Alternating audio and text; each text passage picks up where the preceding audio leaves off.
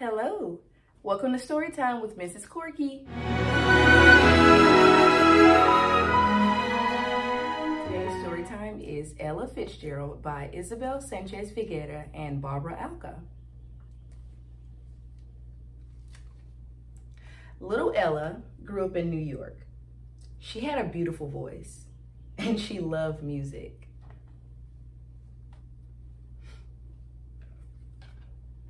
When she was old enough, Ella went to a strict school, though she didn't like it, so she ran away and made a living singing and dancing on the streets.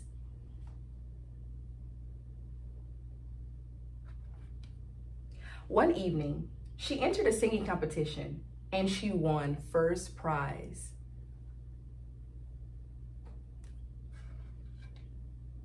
That night, Ella was so excited she couldn't sleep. She imagined herself being on a big stage. It wasn't long before Ella got her first singing job. She toured the country with a big band. Ella never sang a song the same way twice. She turned somersaults with her voice.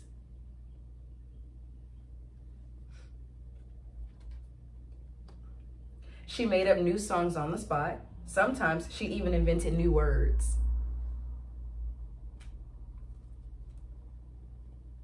And she sang slow songs as sweet as lullabies.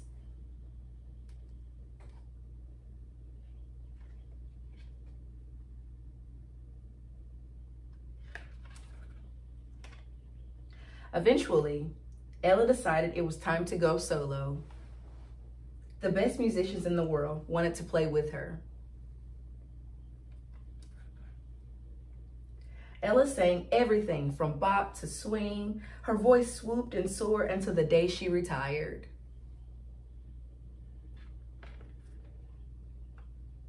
And that's how little Ella, the girl who loved music, became the first lady of song. The end. Well, I hope you enjoyed Storytime with Mrs. Corky. See you next week.